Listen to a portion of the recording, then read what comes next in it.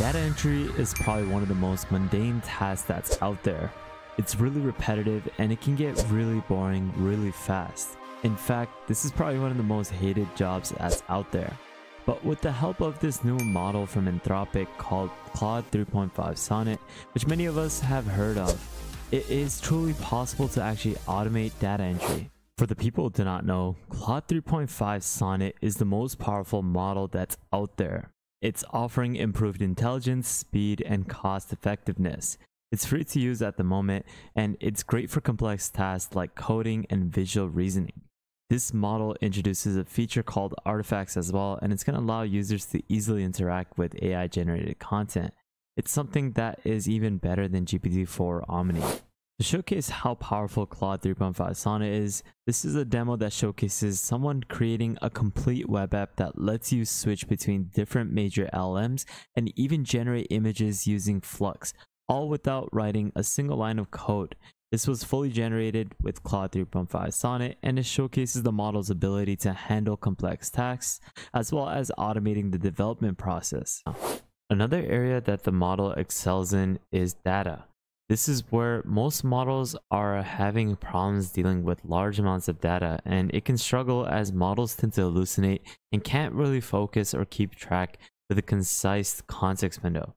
However, with the new 3.5 Sonnet model, data management and extraction just got way easier. Like you saw from the title of this video, I'm going to be showcasing a practical use case with the new Sonnet 3.5 large language model, as I will be utilizing it as a backbone for my automation, where I'm going to be showcasing how to extract data by utilizing the Claude 3.5 Sonnet model. With the power of the large language model, it will easily elevate data extraction workflows easily. To help me create this, I will be utilizing a no-code platform that will easily help you automate any workflow with the help of AI. This is where I would like to introduce Vectorshift, a tool that I love creating workflows with on this channel. I have made multiple tutorials on Vectorshift where I automate email flows, create AI agents that can carry out various tasks, and so many other things where I truly recommend that you watch all these different videos, which I'll leave a link to in the description below. But Vectorshift is definitely a great framework that will enable you to build AI solutions like an AI search engine, an AI assistant, an AI agent, a chatbot, and various other automations that can solve so many problems in your life as well as within your business. So with that thought, guys, let's get started and showcase how you can utilize the new Claude 3.5 Sonnet model with the help of Vectorshift to automate data extraction. So let's get started. What I want you guys to do is head over to the vectorshift.ai website, where you're going to be greeted with this nice web page. And what I want you guys to do is click on the Get Started button.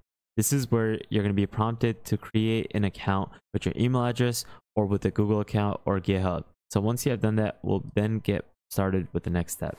Now, before we get started, I definitely recommend that you take a look at the Patreon page so that you can access the new subscriptions that we'll be releasing this week. Once you log in, you're going to be greeted with your pipeline page, which is your main dashboard of Vectorshift, and this is where you're going to be able to manage all your automations as well as your chatbots. You have a marketplace in which you can access pre-built templates for various automations, various chatbots, as well as various things that you can get started and implement into your own workflows.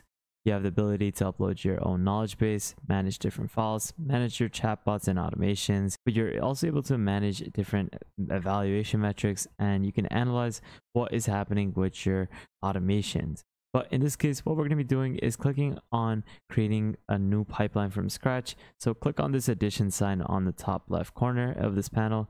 Click on create a new pipeline from scratch, and you can see that you're going to be able to get all these other templates that we explored previously. For example, you can automate your Gmail, your Google Drive, or so many other cases. But in this case, we're going to be creating a pipeline from scratch. So once it has finished doing that, we can then proceed forward and start constructing our automation to automate data entry. And there we go. We have now been sent over to the Vectorshift's drag and drop UI, in which we're going to be able to create our automation. Now, previously, I actually made a video which showcased this exact same topic on automating data entry with Vectorshift. But in today's video, I'm going to be updating that previous video with the new feature that Vectorshift introduced called forms. Forms are a new way for you to basically take different modalities from images to files, to text, to even voice. This means that this new approach is going to be more intricate and dynamic than ever before, meaning that you're going to be able to process way more than what you would have previously and what I've basically showcased in that previous video. Just to showcase what you can do with this new feature, just take a look at this demo video, which shows what we're going to be able to do. You can simply upload your own files and you're going to be able to extract various components that you can specify from your automation, such as the duration, the limitations, the billing date, or even the contract value. This is where it's going to be having the flexibility to analyze your data from images to voice to even your text. So let's get started and showcase how you can build this automation.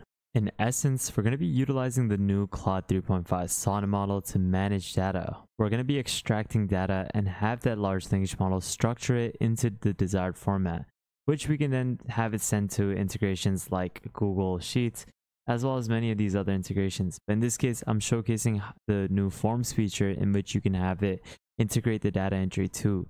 Now, this entire process will be automated within Vectorshift, and it's going to allow you to run it recursively with a specific input. For example, it couldn't be set to run on a minutely, to a monthly, a weekly, or even a daily basis. Now, like I said before, for a typical large language model, it's hard for it to process large amounts of data.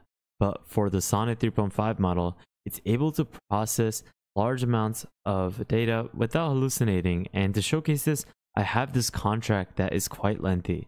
It's a contract for a company that has multiple client agreements to work or buy from the company. Now, this document has a lot of characters and a lot of numbers, and I will be having it so that the Sonnet model will extract 4 categories. This is where I'm going to have it so that it extracts the duration of agreements for certain clients. It's going to secondly focus on the limitations of liabilities for particular clients. It's going to focus on the billing start date. And lastly, the contract value, where I will request it to break down the full pricing structure for each particular client. This way, I will be able to get a good extraction of different values and characters from the Sonnet model. Now, let's get started and place our input node and output node. This is quite foundational for any workflow to be functional, where input queries are coming in from files, from voice, or from text, or even from chatbots, to an output that's generated with the help of an AI large language model node. Now, in this case, what we're going to be doing is just putting in 1 input node and putting in 4 output nodes. Now, the reason why I'm going to be putting 4 output nodes is because it's going to be outputting 4 different extractions from our input. Now, it's going to be able to process an input or an output of a contract, a billing date, as well as a description of the contract. Now, what we're going to be doing is also changing the type of the input node to a file so that people can place in a file and the AI will automate the data extraction process.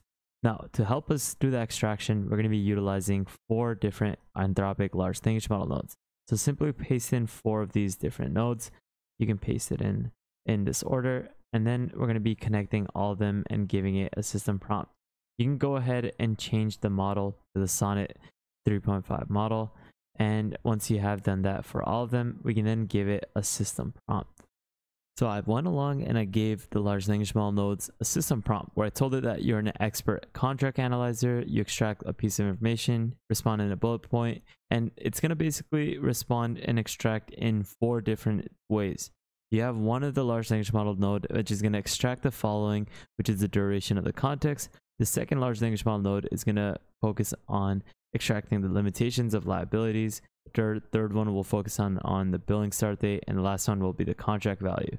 Now, to add these different prompts to connect the input and the outputs, what you want to do is just simply click on insert variable, give it a name, and you're going to be able to specify the name. In this case, it's a contract. So I specified that this variable is a contract. I simply clicked on just attaching this input node to the output, and then the response will be then sent over to one of the outputs over here, which you can simply name as duration and just leave it as text. In this case, it's going to be limitations of liability for the second large language model node and such forth. It's quite self-explanatory, billing, and then the contract value.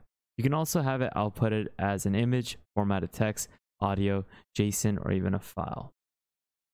And in my previous video, I actually had it so that it was able to automate different data entries. And in this case, you can even have different things such as Google Sheets integrated. So go over to the integrations and you can paste in one of these nodes. You can even have it sent over to your Gmail account.